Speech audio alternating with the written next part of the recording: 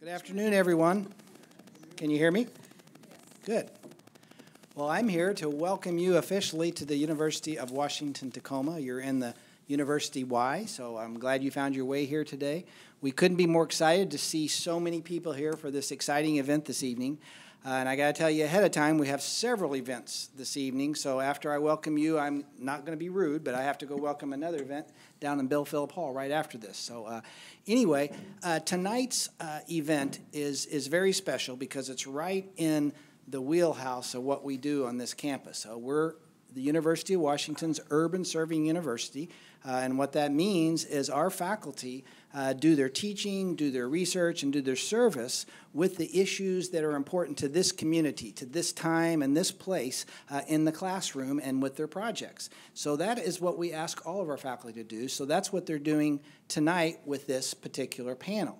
And the University of Washington Tacoma doesn't always just go out and teach the community or the students about things. We invite the community in because learning is all of us together. We do this together. And I probably need to learn to tell you my name. I think I forgot to do that. My name is Mark Pagano. I have the privilege of serving as the chancellor of this campus. So tonight's event, you're going to hear from some distinguished guests around the table here. And the topic is also not only relevant to our community, it's very timely to this time and place as well. And I also have to do a little shout out too, is this department, which is hosting you tonight, Politics, Philosophy, and Public Affairs, is a very engaged department. And successfully this year, we were able to, along with community members, to convince our state legislature to fund us for a legal pathways program that's going to be layered on top of some of the programs we have here on campus already. We're very excited about that. Our community members got behind us, and our wonderful legislature, including a couple people in the room here, helped get that funded. So we're excited about that. So welcome. I hope you all have a good evening and have a safe trip home. Thank you.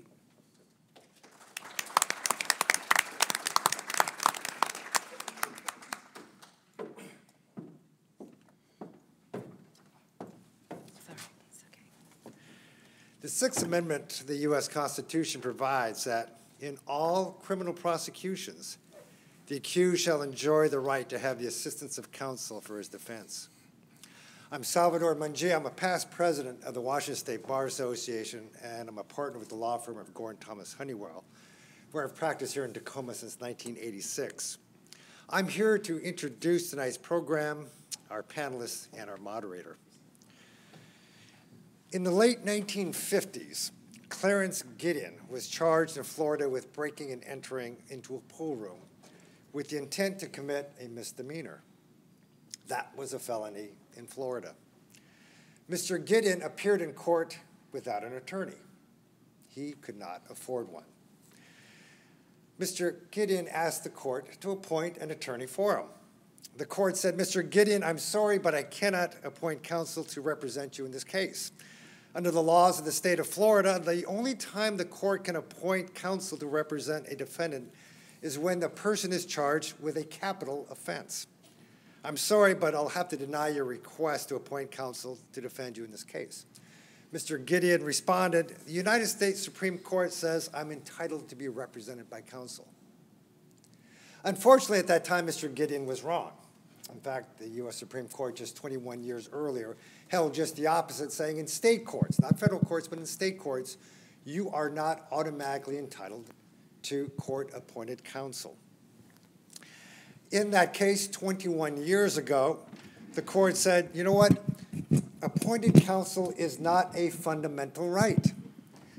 It is not essential to a fair trial. Well, Mr. Gideon did his best to conduct his defense. He made an opening statement, he presented witnesses, he declined to testify himself, and made a short closing argument.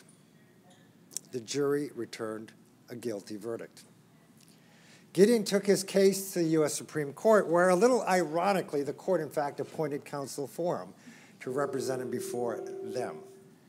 It was a chance of redemption for a U.S. Supreme Court, and in fact the court overruled its earlier decision and held that, in fact, in state courts, a criminal defendant is entitled to appointed counsel because it is so essential. It is a fundamental right and is essential to get a fair trial.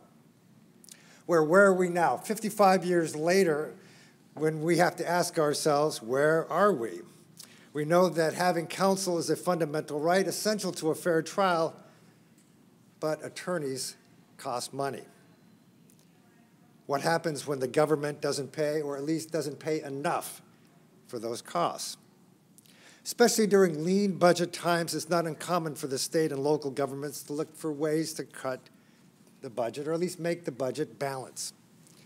Just a few years ago, 58 members of Congress wrote a letter to the Speaker of the House and the Minority Leader expressing their grave concerns that, in fact, funding for public defense at the federal level was placing the Sixth Amendment right to counsel in jeopardy.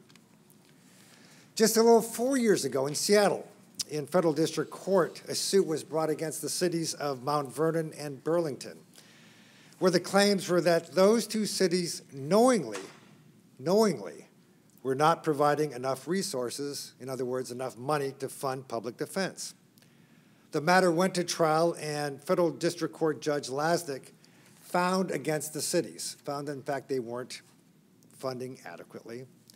And he wrote in his opinion, plaintiffs have shown that indigent criminal defendants in Mount Vernon and Burlington are systematically deprived of the assistance of counsel at critical stages of the prosecution, and that those policymakers have made deliberate choices regarding the funding, contracting, and monitoring of the public defense system that directly and predictably cause the deprivation. The appointment of counsel was, as the court stated, for the most part, little more than a formality, a stepping stone on the way to a case closure or a plea bargain, having almost nothing to do with the individual indigent defendant. The problem of limited resources plays out in many aspects of governmental funding. We see it all the time, but tonight we're going to be talking about the importance of public funding, the challenges to necessary funding, and the consequences of inadequate funding and what is being done about these challenges. I'm going to introduce our panel now, and I'm going to go in reverse alphabetical order. Sorry, Steve, because I know that you would normally get introduced first. But instead, starting with Pierce County Councilman Derek Young. There, you got to go first for a change. Rare. I know, Rare. that's why I'm doing this.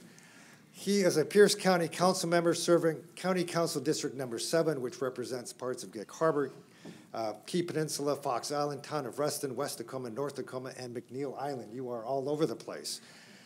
He attended the Peninsula's public schools, and after coming home from college, he worked in the private sector in finance and consulting. At age 21, he was asked to run for Gig Harbor City Council, winning re-election 3 more times. He spent 16 years leading locally and regionally on growth, transportation, and budget policy before being elected to the County Council in 2015.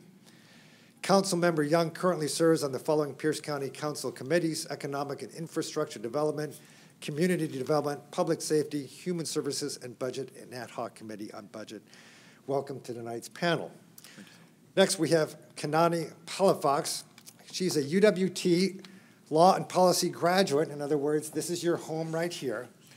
And now a legal assistant at the Pierce County Prosecutor's Office. And a little note, you are a graduate of Lakes High School, which was my crosstown rival, just have you know, being a Clover Park graduate myself, but probably just a few years before you graduate from Lakes.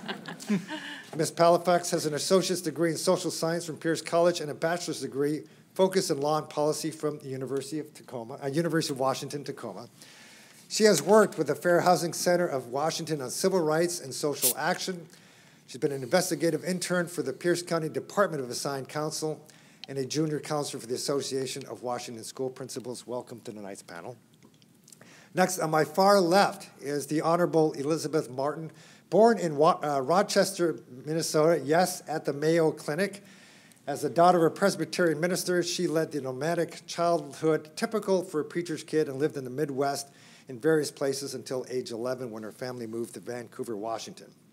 She graduated from the College of Idaho with honors, then went on to graduate from Willamette Law School, again with honors. She clerked for the Honorable Justice Stafford at the Washington State Supreme Court before joining the law firm of Gordon Thomas Honeywell, where we were partners for many years, before she joined the bench. In 2010, when she was appointed by Governor Gregoire to the Pierce County Superior Court bench, she now serves as the presiding judge of the Pierce County Superior Court. Welcome, Your Honor, to tonight's panel. To my immediate right is Mary Kay High. She is the Chief Deputy with the Department of Assigned Counsel. Ms. High has been a practicing criminal defense lawyer since 1990. She received her law degree from the University of Washington Law School with honors in 1990. While in law school, she was admitted to the PhD program in social anthropology and conducted postgraduate work at the University of Washington Anthropology Department. Since 2006, Ms. High has been the senior felony attorney and currently is the chief deputy at the Pierce County Department of Assigned Counsel. She is what is known as death qualified, which sounds pretty ominous. Sounds scary. It is very scary. And she's responsible for all phases of serious felony defenses. Welcome, Ms. High, to tonight's panel. To my immediate left is Ms. Dawn Farina. She's chief of staff of the Pierce County's prosecutor's office. As chief of staff, Ms. Farina is the senior deputy prosecutor responsible for overseeing the 3 divisions of the prosecuting attorney's office with a staff of more than 200 personnel. Ms. Farina develops and administers policy, personnel, and budget decisions to ensure the effective and efficient daily operation of the prosecuting attorney's office. Ms. Farina joined the office in 1990. In her 23 years as a deputy prosecutor, Ms. Farina has prosecuted hundreds of criminal cases, including robbery, kidnapping, rape, domestic violence, child abuse, burglary, and many others. Ms. Farina is a graduate of the University of Puget Sound School of Law and is a graduate of Washington State University. Welcome, Ms. Farina. Now, to my far right, State Senator Steve O'Ban. He's a Washington State Senator serving the 28th Legislative District, which includes parts of Pierce County, including Furcrest, University Place, Lakewood, Steilacoom, DuPont, parts of Tacoma, Graham, Spanaway, Anderson Island, Ketron, McNeil, and McNeil Islands. Nice. You are also spread all over. Nice. Yeah, you got it all. Senator O'Ban attended the University of Washington and Seattle University School of Law and has practiced locally for 27 years, where he focuses his trial practice on civil rights, employment, and business. And it's my understanding, Senators, you were formerly a public defender. For all of 5 months. Okay, so you can bring that perspective. And then moderating tonight's panel, I'm going to welcome her up now to the stage, is Professor Sarah Hampson, who's an assistant professor in politics, philosophy, and public affairs at UWT. Her PhD in political sciences from the University of Connecticut. Her research focuses on work and family policy in the United States from a socio-legal perspective. Dr. Hampson specializes in public law and American politics. Her writings include a recently published book, The Balance Gap, Working Mothers and the Limits of Law, an article entitled Hillary Clinton, Symbolic Empowerment and Intragroup Emotions that she's co-authored with Evelyn Seaman in the Dubois Review, and then in an edited volume, Mothers, Military, and Society, published by the Demeter Press. Ms. Hampson, please welcome to the panel and start the presentation, and welcome you all.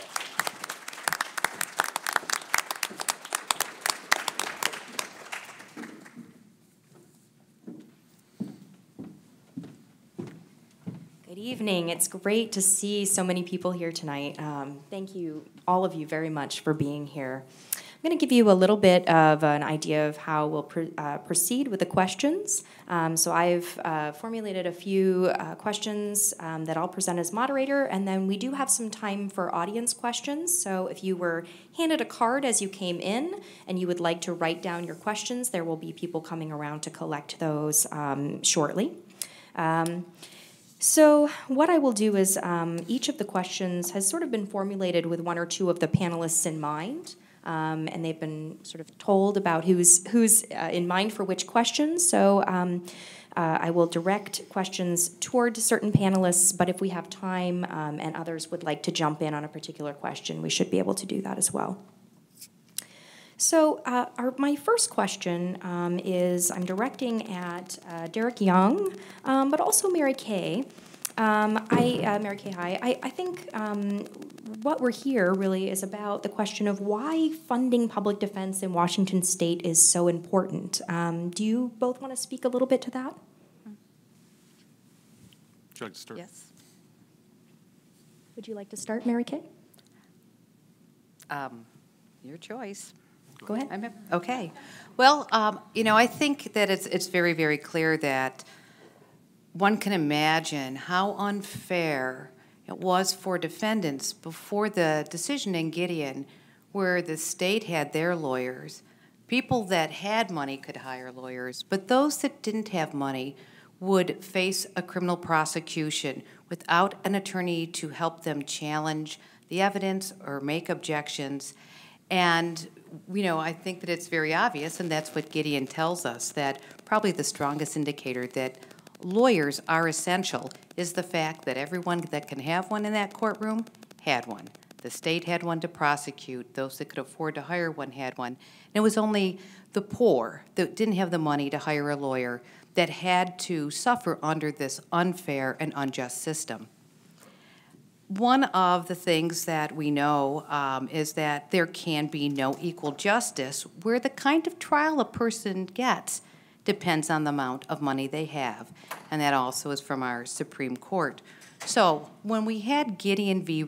Wainwright, it really transformed how we thought about social equality, social justice, and what is actually fair. And it's sometimes held, and I think commonly held, that having a lawyer is the most essential right you can have, because without the lawyer, you usually don't have the ability to kind of access or assert any of your other rights. In the state of Washington, we've had some bumps. I think you heard from Sal Mungia about Mount Vernon, and a couple of jurisdictions have had some problems, and our state really responded to it. And one of the things that, as we assessed, what does a public defender need to do their job? I mean, it's clear that public defenders face some particular obstacles in seeking equal and fair justice for their clients, and that's one of the things we look at now are caseload limits, attorney qualification standards, obligations to use investigators, scientific or medical experts, the kind of experts you might need in a particular case, and that you basically have the resources to meet your ethical obligations, and they're a necessary response, to the demands of providing adequate defense. And so what we have here is some systematic litigation that took place. We had a variety of some counties and some other jurisdictions that were not living up to the promise of Gideon, with lawyers that were handling more cases than they could ever possibly handle properly. Mount Vernon, where they didn't really do trials. I mean, it was just kind of a plea machine, a docket machine. They had no private communications with their clients. And, recognizing the need for some guidelines, we've had national organizations like the ABA weigh in, our defense organizations here in the state of Washington, and then our state actually adopted the caseload limits and the qualification standards that public defenders must meet. And so they give us a framework, they ensure the professionalism, and they acknowledge the demands that it is an adversarial system, and this is what's needed to protect the individual rights. In our office, we do that. So in our office, when an individual is accused of a crime and they can't hire their own lawyer, we're able to provide a lawyer, and not only just provide someone with a heartbeat and a bar card, but someone who's going to have the resources to actually assist this client. You need to understand that in Pierce County, over 90% of individuals charged with a crime qualify for a public defender. So clearly, the poor are very much impacted by the quality of defense that they're able to receive. Our office as well represents individuals in other areas where people are also entitled to an attorney, and that includes children, that includes parents who are in danger of losing their children, the mentally ill that are looking at civil commitment, and a few other arenas there, including sexually violent predators. All these individuals are entitled to lawyers, and in some of these areas, it's almost 100%. Our juvenile clients, whether they be truant or charged with a crime, up just about 100% are going to be provided with a public defender. And it's really important that the public defender, in our case our lawyers, have the skills, stay abreast of the changes in the law, which have been really moving quickly with respect to juveniles, the understanding of the juvenile brain and how that should really affect your practice. And in every case, we need to have the opportunity and the time. And I think caseload standards are a perfect thing. If you have too many cases, no matter how dedicated you are, no matter how smart you are, no matter how hard you want to work, if you don't have the time to work this case, if you don't have the time to meet and investigate a case, you're not going to be able to do it. So I don't think there's really a lot of debate that having a public defense system like DAC in place that is working, I mean, I'm going to tell you, I don't see Department of Assigned Counsel as being in crisis. When you take a look at some of the materials that were attached as we prepared for this, yeah, this is not Missouri, Tennessee, Louisiana. That's not the system that we have here, and we really have a lot of people to thank for it, and that includes a lot of folks sitting around this table and some of the folks here in the audience. And so when we think it's important, I got to tell you it is, because if we can't provide justice to everybody in our community, regardless of their age or their socioeconomic status or their color or their nationality, then we are failing everybody. Derek Young, do you want to speak a little bit to your op-ed as well as this question of why funding public defense in Washington is so important? Certainly. And before I get going, for the students in the room, just know that even though I used to work at Gordon Thomas Honeywell with a couple others here, that was on the government affairs side, so I'm not legal counsel. So anything I say about the law, just take it with a grain of salt. So I need to first kind of back up to the reason that this is kind of all here, and it was as a result of an op-ed that I wrote earlier this year, and it's in my capacity as co-chair of the Washington State Association of Counties Legislative Steering Committee. So I spent a lot of time in Olympia basically trying to convince Senator Roban and his colleagues to do things that counties want. Right now, our major priority, and frankly, it's narrowing down to our only priority in some cases, and it's fully funding indigent defense, or more broadly, the criminal justice system in general. And so this is where you need to understand a little bit about where counties come in. So many of you probably think of counties as sort of like not cities. So wherever you have a city, the outside of that, that's county government, right? Okay, so that is true. We do provide direct local services, land use, police services through the sheriff department, and a number of roads, things like that. But we also provide countywide services, and that's as a subdivision of state government. We carry out the state's wishes at the local level. So one of those is around justice. So the criminal justice system, if you commit a felony, all felony cases are handled by the county. And so through our Superior Court, it's prosecuted by the prosecutor's office, and if you qualify for assigned counsel, through the Department of Assigned Counsel's office. And this is true of each county around Washington. What is different about Washington is that Washington funds very little of our justice system. So even though they're acting on behalf of the state at the local level, very little of that funding comes from the state itself. In fact, on indigent defense, it's only 4% of what statewide of what we spend on of the actual cost of it. So, for example, the state of Washington spends about $6 million in indigent defense for county government, whereas the total bill for Pierce County is about $20 million. So less than a third of just one county. So why is that important? Well, it means that we really don't have a system of justice in Washington. We have 39. We have justice by geography.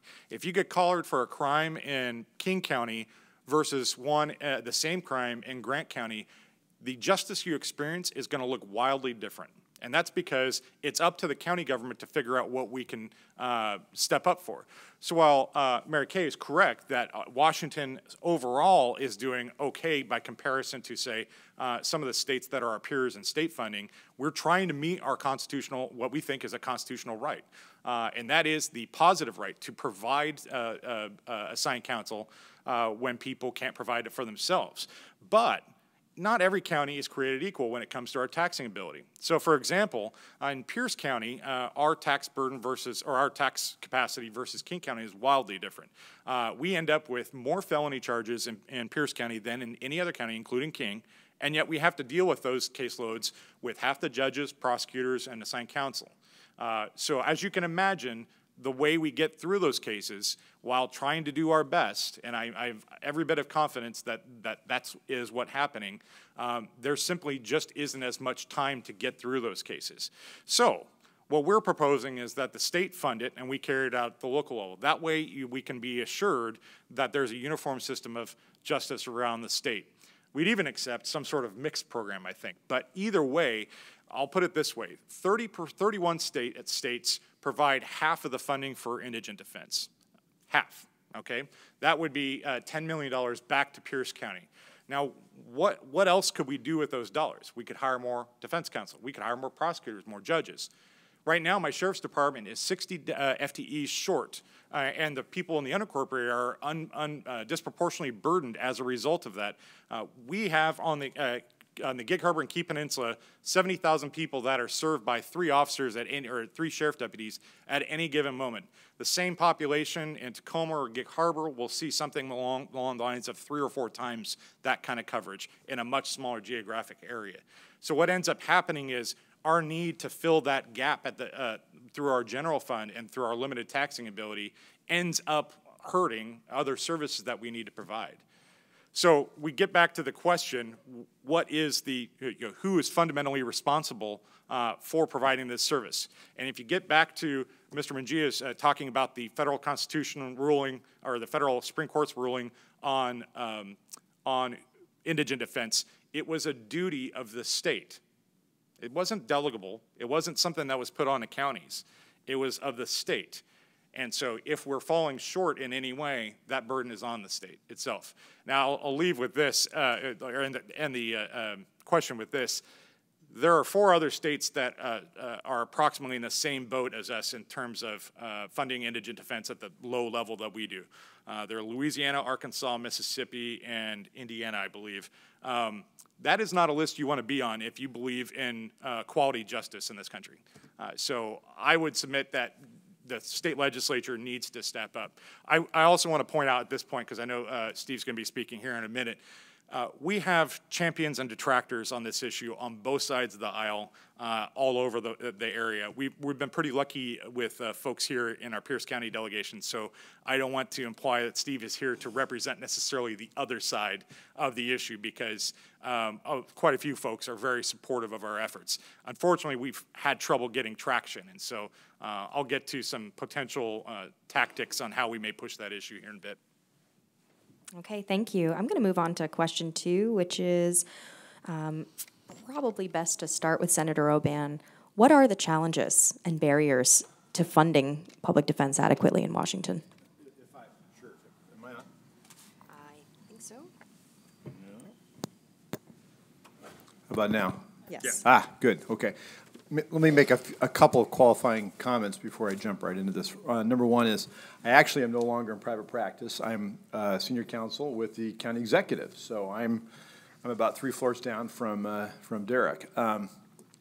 Secondly, I didn't really understand the topic when I agreed to come. So when I looked and saw that I was the only one coming from the state legislature and realized I was going to be the piñata tonight, I do want to say I may not be the most appropriate advocate for the state's position. I find my sympathies at best divided and frankly rather sympathetic to some of the things I've already heard. And partly that's because I've been in the civil justice system as a private practice attorney, litigator for a number of years before I went to the Senate and kind of left that world completely And as Sal mentioned, for 5 wonderful, some of the most fun months I've had as a lawyer, I was a public defender when our firm decided to get the public defense contract for the city of Kent and give the young lawyers like me a chance to go to court and get lots of trial experience. So I did. I tried cases all day long and just loved it. So I have fond memories of that experience, but I'm not sure I would have been adequate under the Supreme Court definition. At any rate, I also want to say, though, I guess I do feel some obligation to provide a little bit of the perspective of the state when it comes now to the question before us this point of the barriers to this sort of full funding of what probably is this. I hope I'm probably being recorded and this will be used in the court case. But I do not speak on behalf of the state. That this is, I think, a state obligation. I mean, the pleading says State of Washington versus the criminally accused defendant, so I think it probably, frankly, is. Now, I know that statutorily that responsibility has been delegated to hire and oversee legal defense at the county level for felonies, and arguably there is the county has received taxing authority to raise funds for the criminal justice system, including the criminal defense side of things. And partly, I suppose, the reason for that is when you think of all the other demands on the state fisc, and now we'll get to some of the barriers to sort of full funding. We just finished, after a 5-year odyssey, fully funding K-12 education. That was after a 30-year, I think, negligence on the part of the legislature, and that was before I got there, by the way, to spend every additional dollar mainly on other things rather than education, and it took us 5 years to kind of right that wrong and get the spending, I think, up to where it needed to be. So we haven't heard from the state Supreme Court finally, but I expect them to say, legislature, you finally got it right, you're done, we're going to discharge our jurisdiction over you. But there are a lot of other things now that comes before us. One of them is mental health, which is the policy area I've spent the most time in at the Senate level and now, coincidentally, at the county. We have underfunded this state responsibility for a number of years as well and cut it deeply during the Great Recession. We've got a lot of catch-up to do there to provide community-based mental health care capacity, and I won't go into all the layers of that, but that's an obligation. Homelessness, I don't know if anybody's realized, but we have a real homelessness problem. That's, I think, a important and chiefly financial responsibility, both at the state and local level, but certainly the state as well. The opioid prevention and treatment, as Councilman Young knows full well, is another huge issue facing it. I could go on. Foster care, we don't provide enough, I think, assistance to foster care families. I mean, we're not even testing rape kits. We've got rape kits that have been sitting there for years untested. I mean, they're just, my point is there are a number of very important responsibilities the state does not have funding for to this point. So just so you sort of understand a little bit of my world or the legislative world is there are a number of other appropriate demands as well on legislative funding. And yes, we could talk about new taxes and that sort of thing, but frankly, the tax proposals that I've seen would not even fully address, I think, what we're talking about here, which is based on a fiscal note done. If we were to take over the full responsibility of indigent defense, it would be, in this biennium, it would have been $373 million that we would have needed to come up with. It sounds about right, Derek. And the next biennium, almost $400 million. That plus all the other obligations. There just is not the funding, or even with some of the new taxes that have been proposed, I think adequate funding for those things. So when we talk about barriers, it's the other important responsibilities that, frankly, the state is at the bottom of the list, mental health, for example, and some of these other areas. I will say, feeling some obligation to represent the state in this discussion. The state did recently fully fund parent representation in the dependency setting in this last supplemental budget. I authored a bill that for the first time required that attorneys be assigned to children who are in the dependency process and basically have had the rights of their parents terminated. They need legal representation. I authored the bill that required that as a state obligation. So there have been efforts by the state to provide legal defense in similar areas with constitutional implications. So with that, I will end and defer to others. Thank you. For the purposes of time, I'm going to move on to the next question. I'm sorry. Okay, I went too long. You didn't go too long. We're having an interesting discussion. At this point, I just want to remind the audience that if you have questions and you would like to write them on a card, there will be students coming around and taking those cards now. I'm going to ask question number 3. And this, with this, I'd like to direct questions to Judge Martin and to Don Farina.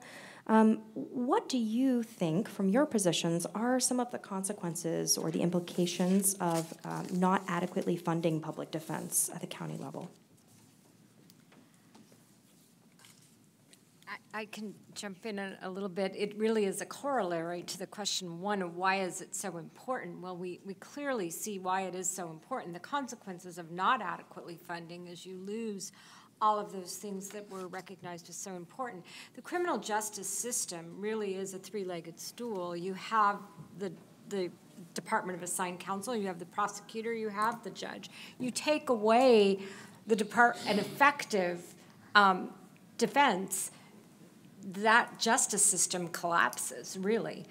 And if you look at the U.S. Supreme Court building, it has the words equal justice under the law as you walk in. In order for equal justice to be meaningful, it cannot mean justice for those who can afford it.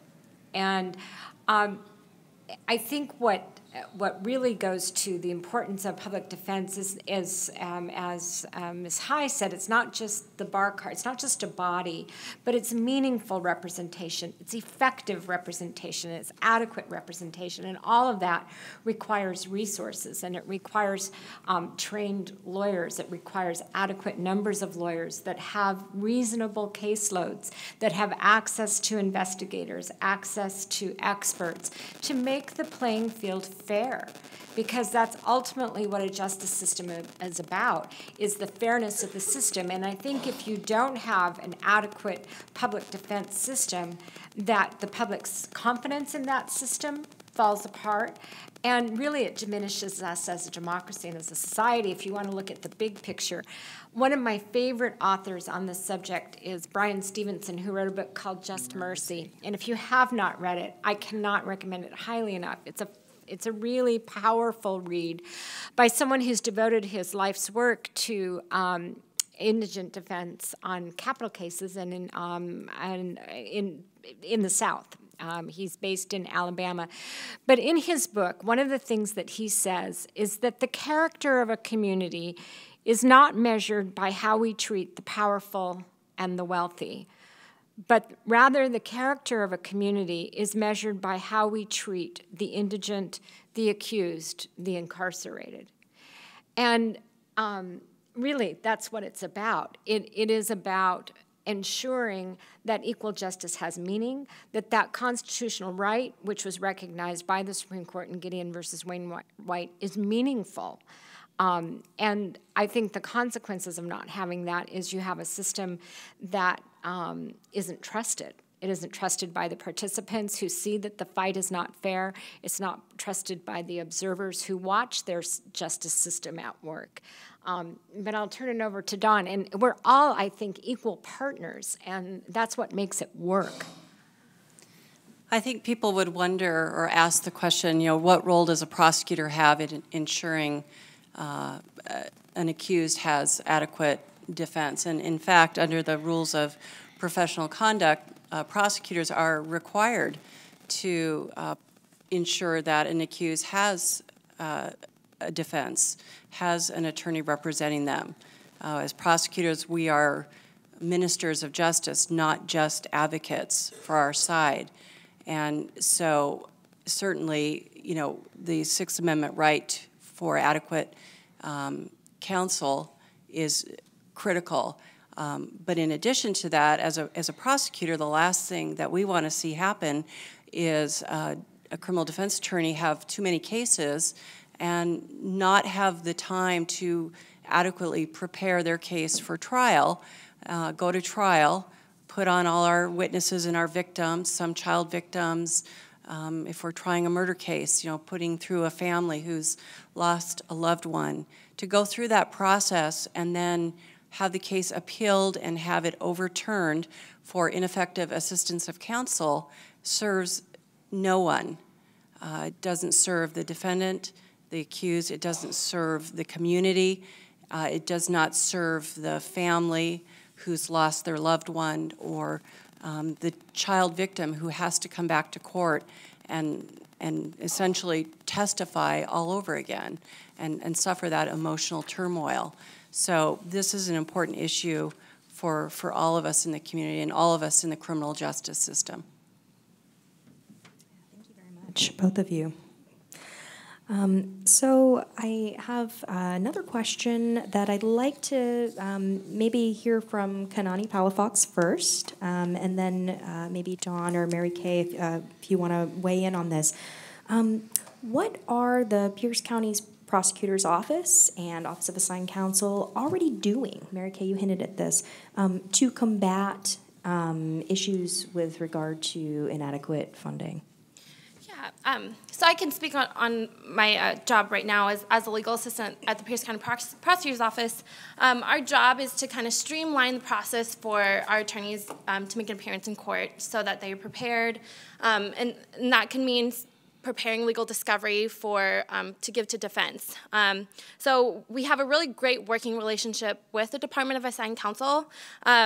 We have this system in place where we can take our legal discovery and put it on a computer, and it's easily accessible for the Department of Assigned Counsel to have access to. So we do have a great working relationship with them, and I'm sure that could be said on to my counterpart at the Department of Assigned Counsel. So. I would also add to that, if you have too many cases, as Mary Kay was mentioning earlier, if you have too many cases that you're handling, both from prosecutors and from the defense perspective, you're not really effectively and adequately representing your client. And so in 2009, when our elected prosecutor, Mark Lindquist, was elected into the office, his first order of business was reducing the backlog of cases in Superior Court.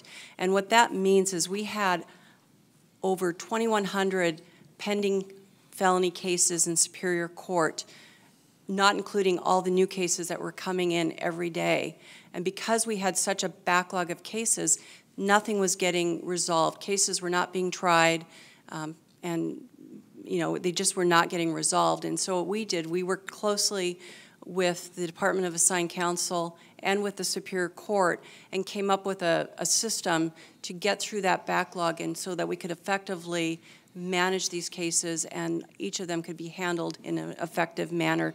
And we started out at 2,100 pending, and I believe, Judge Martin, we're down to about 1,400. Yep. So we've done an amazing job thanks to the collaboration and cooperation with the Department of Assigned Counsel and Superior Court. Mary Kay, would you like to weigh in a little bit? Sure. We've just heard about collaboration working in a typically adversarial system, but one of the things that I see at DAC that really helps us combat what could be a looming crisis, perhaps in other areas not here, is that we're able to recruit and retain really highly motivated, qualified, and committed attorneys. We have lawyers that are drawn to this work and committed to this work. This is not the path to wealth and popularity, but it is something that really is a bone-deep commitment. And so we have lawyers that are willing to dedicate their careers and, like I said, become very, very skilled advocates. and really know how to assess a case, know what case needs the investigator, what one needs this expert, and are very good stewards of the money given, and knowing when and how to spend it to pursue the aims and the needs of their clients. Judge Martin, did you want to weigh in on this question as well? Well, I think we have a really terrific justice partners in Pierce County, both on the prosecutor's side and the Department of Assigned Counsel. And one of the things that I've observed, too, is the way that collaboratively we're also taking on some of those other challenges within our community, such as mental health. We've really been working hard on those issues because that profoundly affects our criminal justice system. But I also think one of the other consequences that I really failed to talk about that's really important is the disproportionality that happens if you don't, if you end up without adequate public defense, you end up exacerbating what already is a disproportionality in the criminal justice system of persons from marginalized communities. They need that voice because they don't have a voice within our society necessarily. And so that's really important. That's true of the mentally ill and true of those others from marginalized communities. And I think our justice system here in Pierce County does a particularly good job of trying to ensure that the voiceless are heard, that there are adequate resources to make sure that everyone who is entitled to that fair trial gets that fair trial. So I think a lot is working. That's not to say we don't have challenges. We absolutely have challenges, and all of us have them. And I know our legislative and executive branch partners are also working with us to meet some of those challenges. So there's a lot of good things that are working, but funding is certainly a challenge on meeting some of those issues as well, as we all look for creative solutions. Thank you. Well, I come to the core, right? So we're talking about what's working, but also we have to come back to kind of what the challenge is, right? So Councilman Young brought up this issue of the costs, and that Pierce County is really shouldering a lot of these costs. Senator Oban brought up the difficulties, the barriers with the legislature fully funding public defending. So I'm going to probably start with Senator Oban and come over to Councilman Young. Who should shoulder the biggest costs of funding public defense, and why? I think Derek Young should shoulder the cost. Well, as I said, I'm a bit divided on this topic, but I will soldier on and represent the state's interest in this debate. Thank you for playing along, Senator. Yeah, thank you. Well, here's the principle I guess I'll lay out that I think at least should guide this discussion in all the different venues it's probably going to have, and that is, I think government works best where those responsible for the decision-making, in this case, the hiring, the supervision of criminal indigent defense, should also be the same decision makers when it comes to actually the funding of it. So if the county, as it has for I don't know how long, but certainly before I ever thought about running for elective office, if it's the county that does the hiring and does the supervision and addresses the quality issues that we've talked about, then I would suggest it should continue on with the funding requirements. If, however, the decision is made the state needs to bear the burden of this chiefly, then I think it would be best then for the state to have a much more active role than in overseeing how that defense gets done in an effective manner. I think that's always the challenge that you have with areas like this, where the state has a primary funding role like education, and yet it's diffused as to how that money then gets spent. And I won't go into all the challenges we faced in dealing with the McCleary decision and fully funding education, but it was made extremely complicated and difficult because you had the school boards that were basically for a number of years deciding how that money got spent, and in a number of different ways, and some on basic education, taking basic education dollars and spending other things, and vice versa.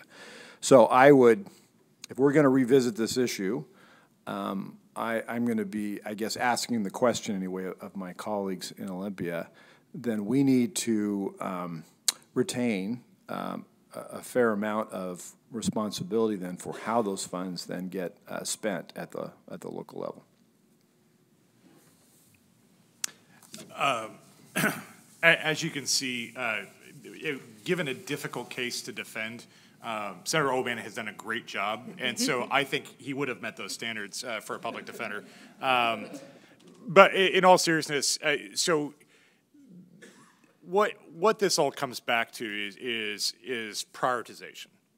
You know, it is true that the state has a number of issues that it's juggling, difficult, thorny issues. They recently got through a big one. I mean, I'm hoping that you've gotten through that.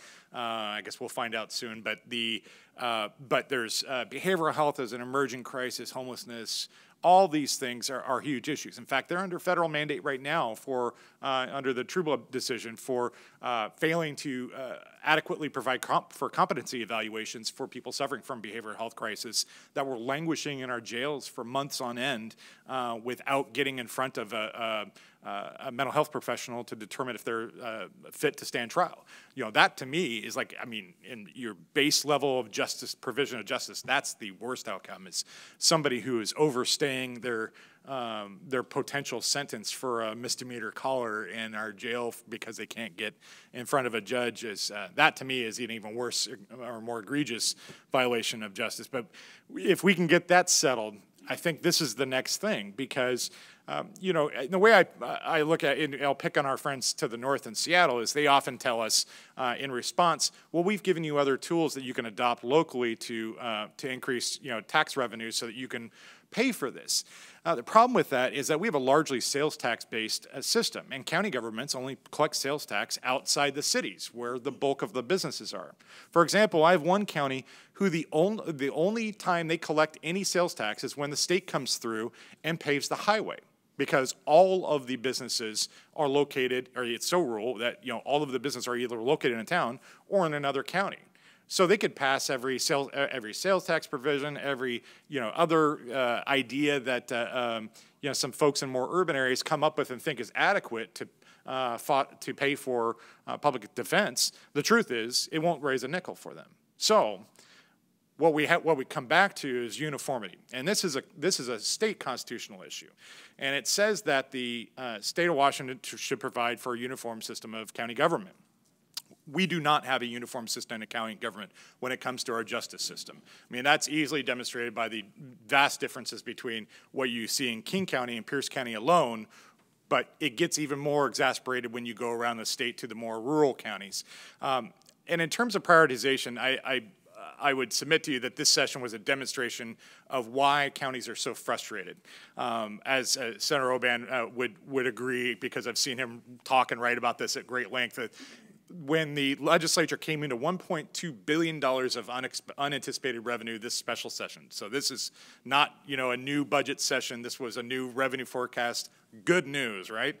So county governments, we all came together and said, okay, this is our year to make progress. They've knocked down the McCleary problem. They got $1.2 billion in new funding. This should be no problem to start making some progress this year. Instead, we got $15.5 million worth of new unfunded mandates. So, and this is indicative of a broader problem. It's not just on indigent defense, it's on county funding as a whole, because we have tax caps that have been passed by the legislature, capping our property tax. 70% of my revenue comes from property tax and is limited beneath the rate of inflation. So it slowly strangles us over time. The second is that they have cut shared revenue. Even just this last session, cannabis revenue, which was the newest piece of money that was coming from the state, was swept to pay for the McCleary decision. That cut another, I was able to pay for another 5 deputies with those dollars. And then finally, the new unfunded mandates that come every year. It's an order to do something without the funding that comes with it. Often the state legislature, you see it in the fiscal note. It's a state fiscal note, this much, and they always fund that. Local fiscal note, and there's a little red, you know, notation there.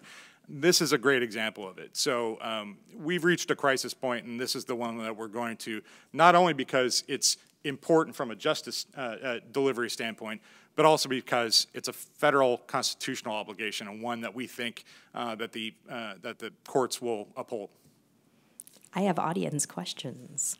And actually, one of the audience questions is it unconstitutional if the state does not pay for public defense? And I'd like to hear from maybe one or two of the other panelists. So we've heard Councilman Young's position on that.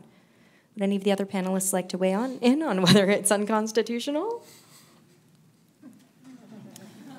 Don't be shy, Steve. I've got an even more uncomfortable one next. I read Gideon's Trumpet, by the way. Great book, good movie.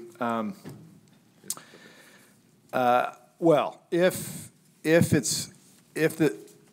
we've fallen below the standard, the constitutional standard, which the courts will have already weighed into in terms of at least caseload ratios and so forth, I think that's going to be the seminal issue. And to Councilman Young's point, you'll probably look at those counties outside of King that don't have the revenue sources, and if they are unable to fund that adequate defense as the court has defined it, then I wouldn't be surprised if that would be the outcome.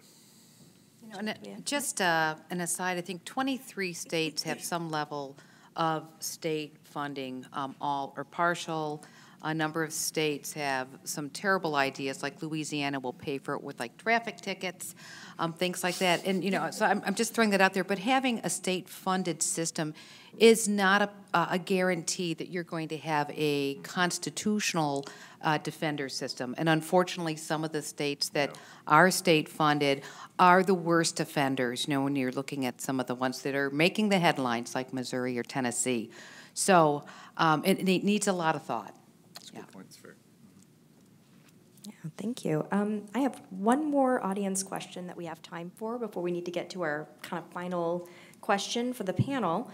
And I kind of like this one myself. How does the budget of the prosecutor's office compare to the budget of the assigned counsel office?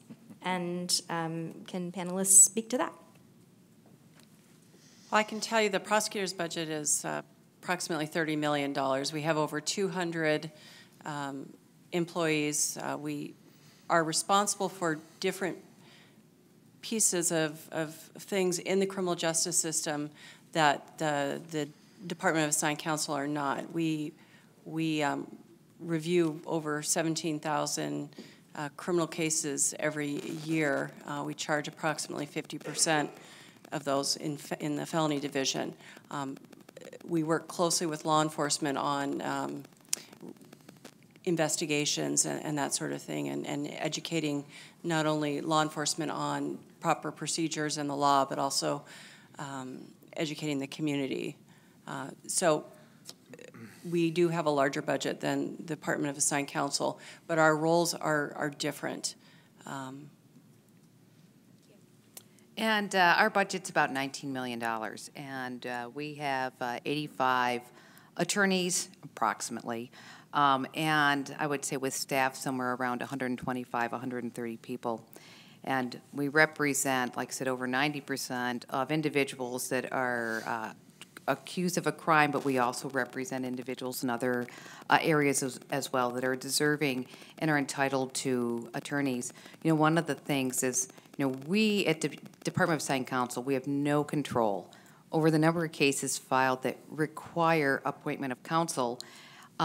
Those decisions, whether it's by an attorney general in some of the areas that we practice or by the prosecuting attorney office, I know they're taking into account certain factors, but I really doubt that the availability of a public defense funds is actually one of those. So, I mean, we really try to do our best to project and, you know, use the money wisely and to be very good stewards of the money that we do receive. Thank you. So I'm aware that Senator Oban needs to. If I could just add one quick thing, sure. Since I'm the one that pays for both of their budgets, just to be clear, I think Don was kind of alluding to another aspect of that, but the prosecutor's office also has a civil division, and they're literally my lawyer. So in addition to dealing with the criminal side, they also have that that civil side that they deal with anytime we get sued. The county prosecutor's office is dealing with those as well. So. Thank you. Appreciate that. So Senator Ban has another event that he needs to attend. After this, we're very grateful for his time. So I'm going to move into our final question for the panel, and I'm going to start with you, if that's okay. Sure. So I've asked each of the panelists to think about if they could suggest at least one action. What can we take away from this discussion? If you could suggest at least one action to be taken on this issue, what would it be? Derek, please don't sue us. That would be my one.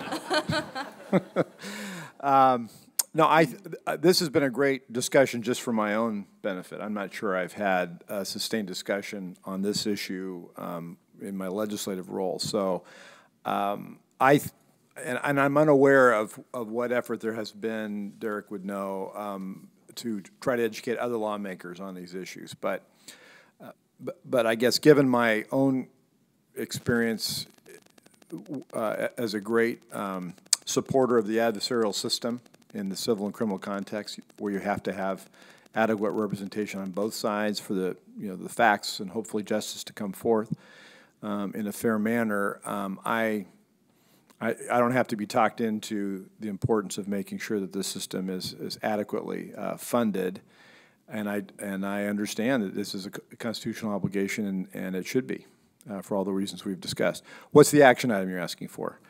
I think it's maybe a lawsuit is I'll let the others make that decision, but I think this is a discussion that's very timely, and now that we've got the McCleary monkey off our back, that's probably not a good way of putting it, since it was such an important issue to make sure our kids get educated. But now that we have that issue that was sucking so much of our energy, sort of, I think, behind us, this and mental health, I think, are probably two very critical issues for us to take up. And so I'm hoping we have more discussion like this. I'm guessing you'll have a pretty sympathetic audience from many of us in the legislature. So keep the discussion going. We will keep the discussion going. Thank you. Can we thank Senator Ben for his contribution?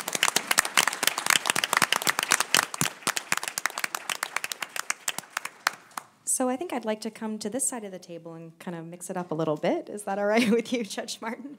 Would you mind speaking to this? What do you think we should take away?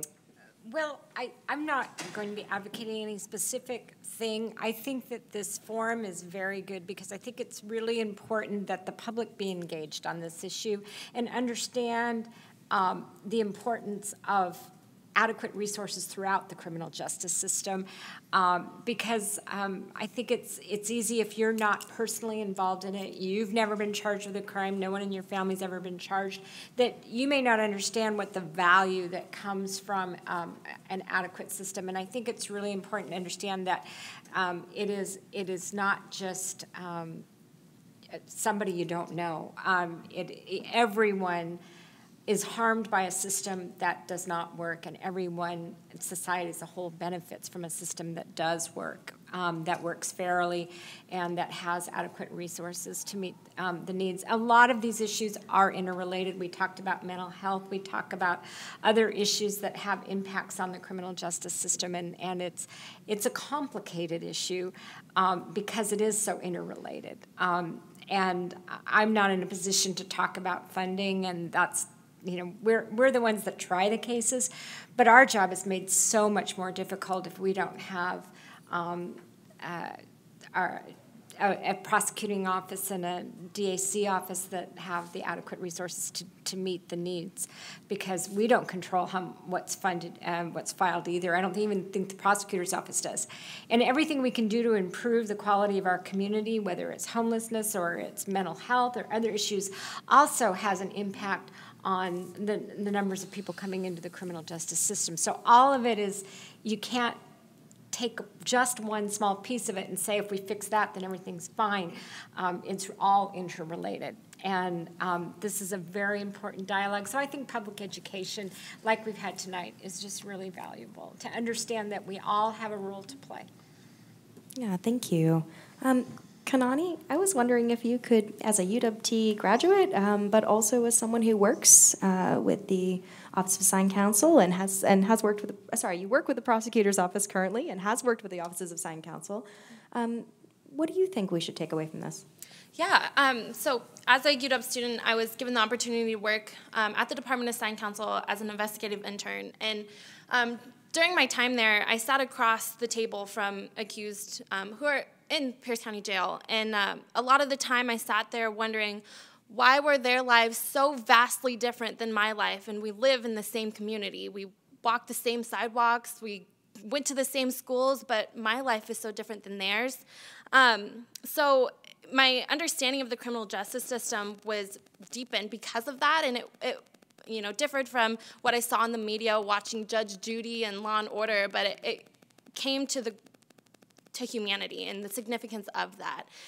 So I do second that, Judge Martin, that this is a very big topic and very complex, but we have to start with our community and doing more outreach programs, and whether that's going to the schools and teaching our youth about the criminal justice system, opening our doors, the court to, tours for youth to see that, because it's such a normal thing in Pierce County to have a family member in the criminal justice system or a friend or someone you knew. And so I think it's important for us to create an environment of learning for people in our community, so it's not connected to our families, but it's connected to learning and engagement. So that's what I would like to see.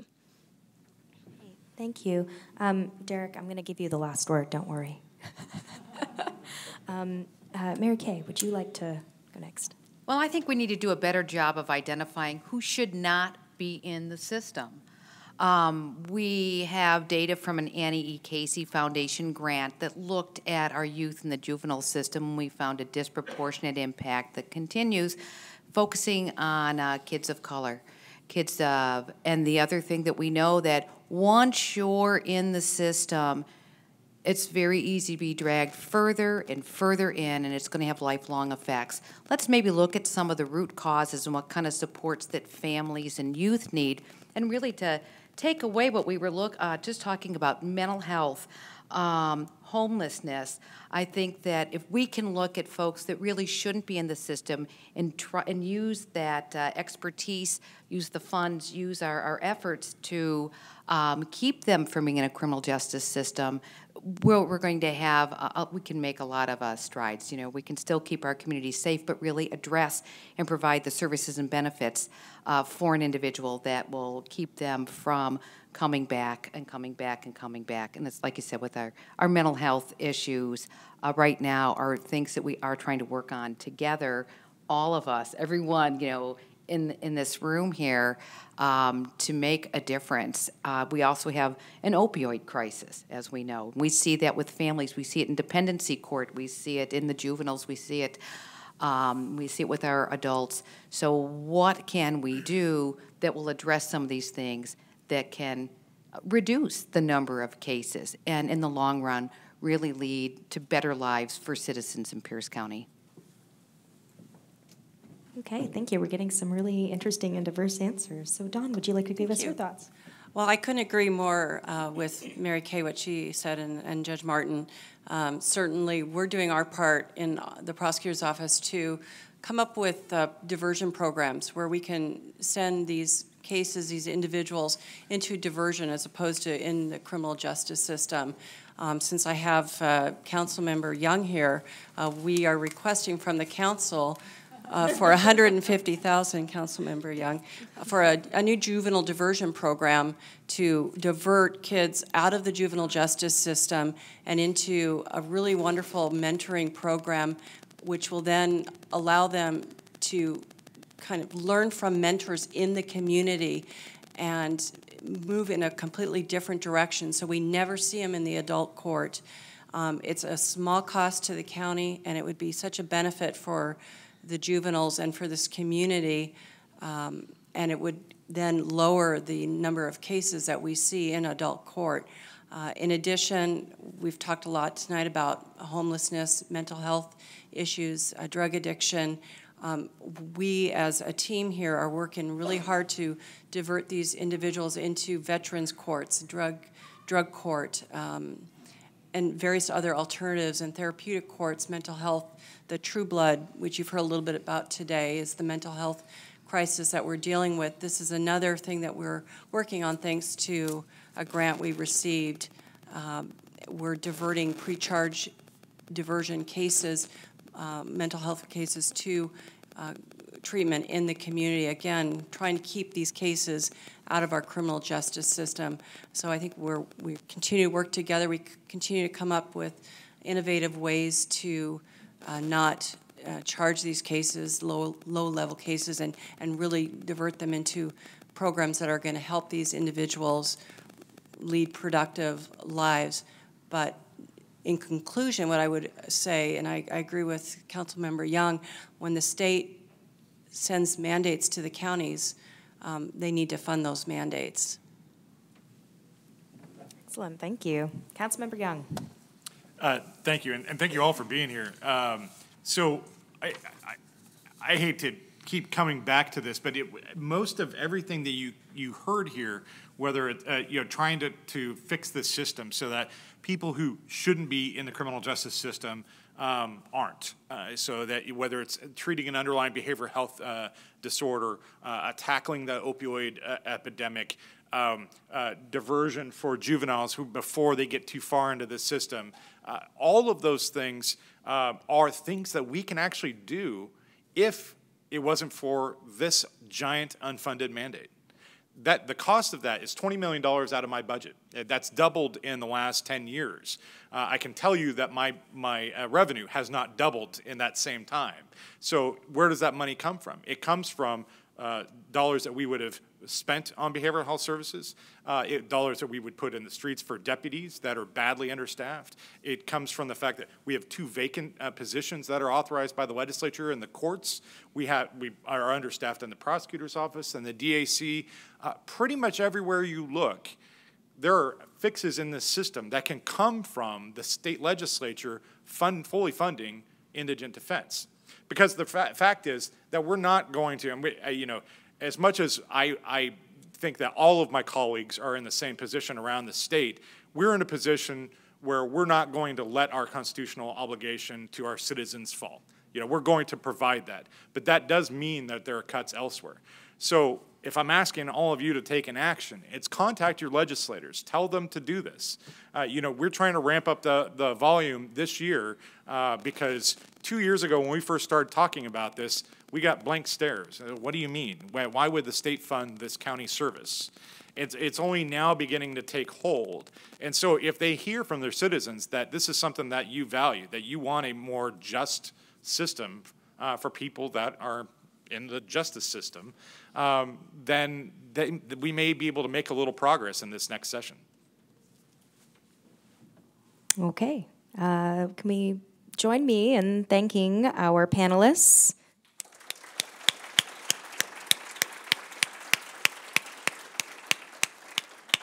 And that's all we have for tonight. Thank you very much for coming out, and I encourage you to keep talking about this topic.